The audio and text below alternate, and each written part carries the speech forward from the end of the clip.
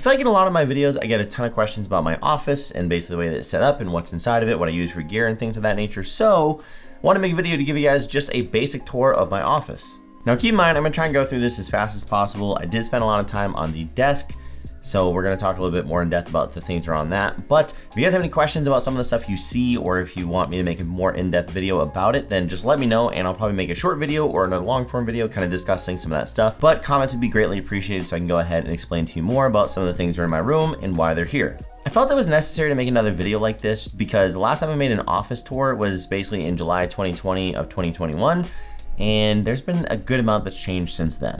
Also, one more thing before I dive into this, there are gonna be a lot of affiliate links down below. They are absolutely free to use. They don't charge you anything, but they do help me out because I get a percentage of what you purchase with it. So in case you have questions or if you guys wanna buy some of the things you see in this, I'm gonna do my best to link everything I can in the description below. So greatly appreciate if you guys use those links. If not, totally cool too. You guys can just give me a thumbs up then.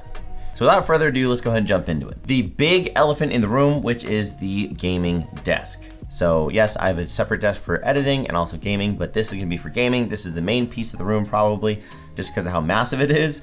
But this is where I game, I watch videos, I hang out with friends and Discord calls and stuff like that. And I also stream on Twitch and TikTok. And this is probably where I spend the majority of my time in my office. Now, the newest addition to this is gonna be the Herman Miller Aeron chair that I got. I did get one that was used because I didn't feel like spending the close to $2,000 to get a brand new one. And to be completely honest, I'm super stoked that I actually got the used one. If you guys wanna know how I did it, I did make a short video on that, but I'm also gonna do a full review on my experience with that and also what I think of this chair. But I gotta say, this thing is super comfortable and I feel like it has helped my posture quite a bit since I got the chair. Now, the actual desk itself is gonna be the do-it-yourself kit by Uplift, and it is the commercial version. Now, the reason why I got this one is because the maximum standing height and the lowest sitting point are gonna be much different than just the regular one. And I felt like with previous versions of stand desks I had, I didn't go low enough, so I decided to get this one. For the wood top, I actually got a 6-foot bushel block from Home Depot. The reason why I got this because it's more durable than what IKEA sells. It's also actual hard wood instead of like wood veneer. And also I got to completely customize this myself by giving it some shellac to give it that nice shine that you see on top of it. And I got an Elgato LED strip. The reason why I got that is because I wanted zero flicker if I was gonna be filming against this or showing product on my desk. And another reason why I have this LED strip is because it breaks it off from the actual background, so it's a lot easier if I'm gaming late night and staring at my monitors. It's much easier on my eyes. Now for the monitors, I do have 3 mismatched monitors. They are 24 inches, but they're all being held up by a Hano. I believe that's how you say it. Hano? Hanao? Hano? Hang on. Huanuo. I have no idea how to pronounce it. They're all being held up by these 3 arms. The reason why I got these ones individually is because I wanted to be able to adjust each one so that way they fit perfectly and also it's completely ergonomic. A lot of the stuff that I did with my desk setup is going to be ergonomical because I wanted to make sure I was ergonomically sitting and not hurting my back. Also, to be fair, I don't think ergonomical is a word. Let me know if it is. But for the 3 monitors I have a super old BenQ. I think I got this thing back in like 2013. I'm still just using it for my stream PC. And then I have for my main monitors, I have my old Asus gaming monitor, and then I have a Acer Predator. This Acer Predator is a 244 Hertz, so it's perfect for me playing Apex and things like that because I do play a lot of fast-paced shooters and BRs. So the BenQ monitor that I have is actually hooked up to my stream PC, which is a pre-built Corsair computer. Now this is a part of their Vengeance line, so it is rocking the AMD Ryzen 5 5600X, as well as 16 gigabytes of RAM.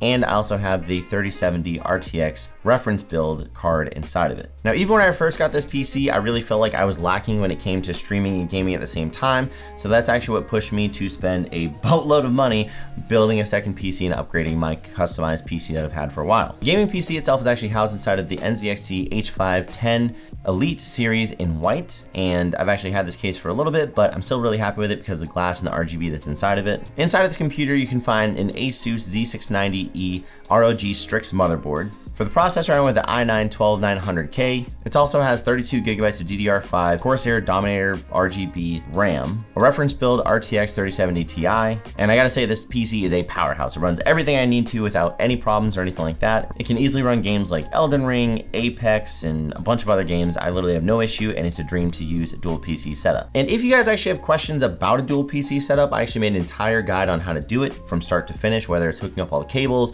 routing your audio, and stuff like that. So as long as you have a Go XLR or a Go XLR Mini, you can go ahead and follow that guide, and I will tell you how to set up your perfect dual PC setup. Speaking of the Go XLR Mini, so I'm actually rocking a Go XLR Mini in my setup, as well as the Shure SM7B. Paired together, these things sound fantastic. It gives me all the controls that I want on my Go XLR Mini. I used to have the full-size Go XLR, but that died, so can I get an F in the chat for that? Now, the Sheriffson 7B is being held up by the Elgato Wave Mic Arm LP. I got the low-profile version because I wanted to be able to just easily push it out of the way if I didn't want to use it. And I also love how the cables are routed inside of the actual mic arm itself. Now for sound, I'm actually rocking 2 Bose speakers that are connected to the computer. This just allows me to be able to listen to stuff if I don't feel like wearing headphones. So if I want to sit down and watch a Twitch stream, or if I want to watch YouTube videos and stuff like that, I can go ahead and do that without having to worry about having my headphones in.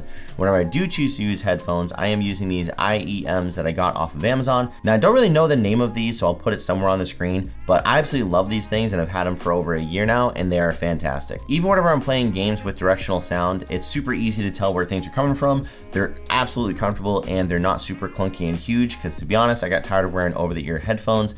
So these IEMs have been my main driver whenever I'm rocking headphones. I'm not gonna lie, I also just love the minimal look whenever I'm on stream, which, speaking of that, I have 2 stream decks that I've connected. One is gonna be connected to my stream PC, the other one is gonna be connected to my gaming PC. The Stream Deck XL is actually connected to my stream PC, which this actually controls all of my scenes and things like that.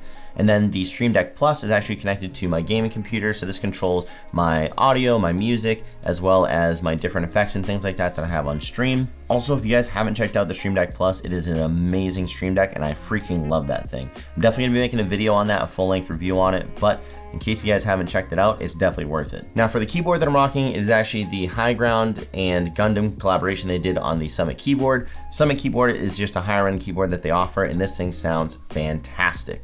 It's heavy, it's durable, it's got beautiful RGB lights on it, and I love the sound of typing on it. I mean, here, take a listen for yourself.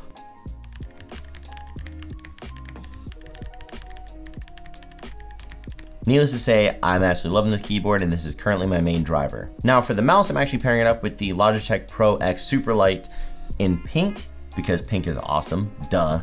But this mouse is absolutely phenomenal. Even though I have big hands, I personally don't really care for massive sized mice. I like to be able to easily grip this mouse, and this thing is perfect. It's lightweight, it tracks very well, the battery lasts forever, and I have no complaints about this mouse. And even though it's wireless, I'm still able to sweat my absolute face off whenever I'm playing Apex and not have a problem with it. I mean, I have a problem with like sweating, but not the mouse. So you get what I'm trying to say.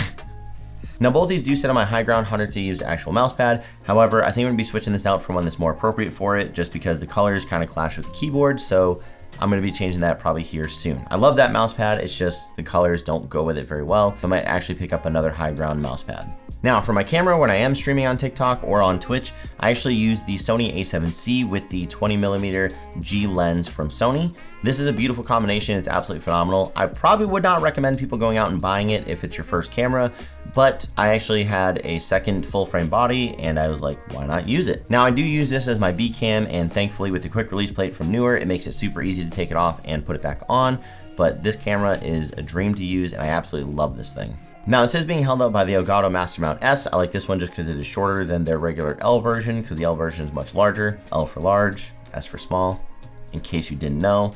Then I'm also using another Elgato arm for an overhead camera. So in case I'm opening up Pokemon cards or if I want to show off my desk, then I can go ahead and do that with this cool little overhead cam that I can just easily put away. And if you want to make that overhead cam yourself, you guessed it, I made a video about it, so link in the description. Now for the lighting, I just use one key light Air. Luckily enough, using a full frame camera with a prime lens, I'm easily able to use this in low light and not have to worry about it. So using the key light bouncing off the wall produces a beautiful soft light, and it's just kind of the chill vibe that I'm going for with this. Now quickly to run through this is gonna be all my desk accessories I have, because I got a lot of them. If you couldn't tell, I like to collect stuff a lot. Like too much. So on my desk, I actually have a Nessie because I love Apex and I think Nessies are freaking cute. And if you don't think they're cute, then I think there's just something wrong with you. And then I have 2 sleeping Pokemon on my desk. My friend Anna actually got me one for Christmas, so thank you very much, Anna, for doing that. I appreciate it. She got me the sleeping Bulbasaur, which I absolutely love, and I fell in love with it so much, I have decided I need to get a sleeping Snorlax. And funny enough, the video that I made about these actually blew up on TikTok and other places, so that's actually still my most popular video to this date. Fun little fact. Now I also have a Supreme pen. I actually originally bought this thing thinking I was just gonna resell it, but I ended up starting to journal and stuff like that, and I was like, I want a fancy pen, so I do own an $80 pen that I use, so I don't know, clout, I guess. $80 pen, clout gang, I guess, I don't know. I also have this control keychain of a shaker. I love the red shaker. It's probably my favorite shaker they actually have. And this is one of the many collectibles that I got from Control, and I absolutely love those things. Hashtag not an ad, but definitely sponsored. Code IAmBPala. And lastly is my Animal Crossing Switch. I absolutely love this Switch, and I was really regretful whenever I didn't buy it when it got originally released, but then they decided to do a second wave of them, and I am so glad that I bought it because just look at how beautiful this thing is. The details on the back, the colors. So needless to say, I absolutely love this thing. And I am a huge sweat at Mario Kart. So if you guys ever want to play, let me know, because I love Mario Kart, and I will beat you.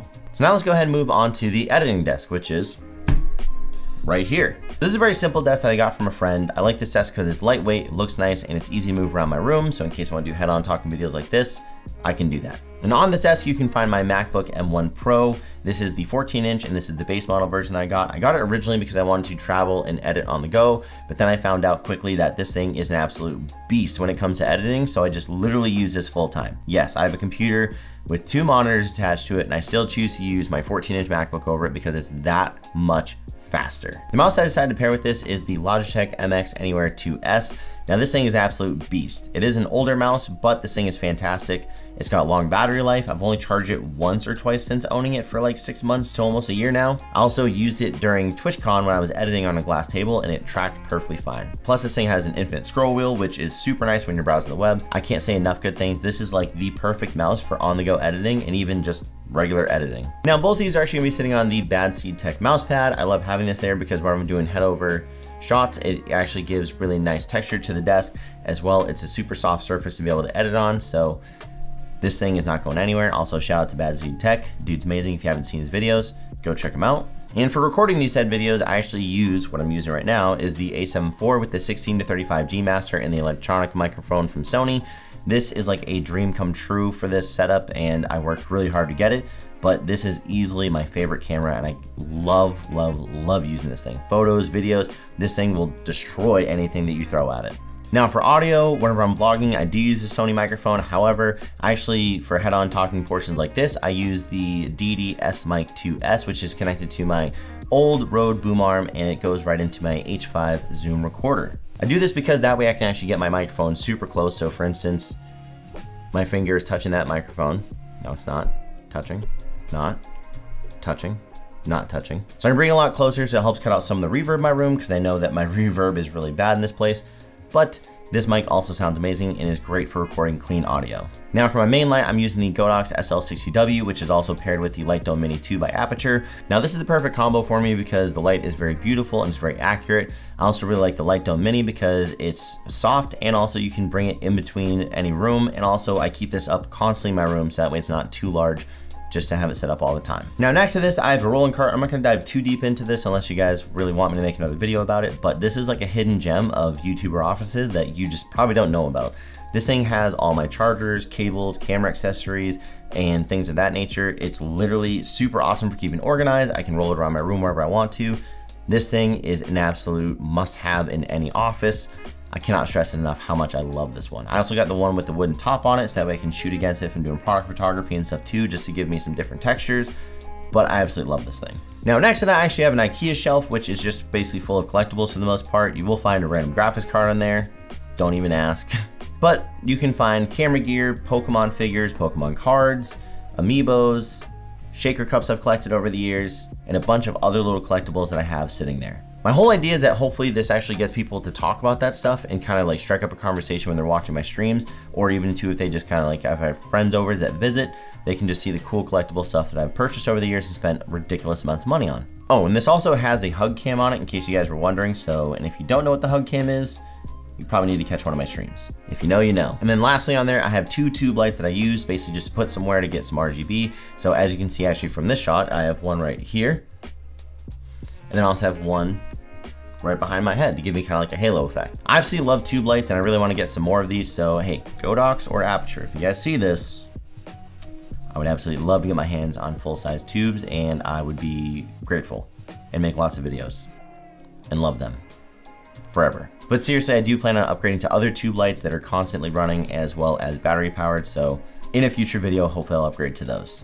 And lastly is the closet, which from last time is now a complete shelving unit that I have. If you guys didn't watch my previous video, go ahead and check that out. But basically I had this IKEA shelving unit that didn't have these drawers, which I do now have. So we finally did it. It only took us like a year or two to actually get those shelves. Now on this, you can find all my advanced tubs, extra equipment, my camera equipment, some pop figures. Shout out to my buddy Jealous for giving me those 2 pop figures. I got really into Full Metal Alchemist and I love that series, Brotherhood by the way. And he was the one that turned me on to it. So super stoked that I actually got that, and he gave me those. So pretty stoked to have those on the shelf.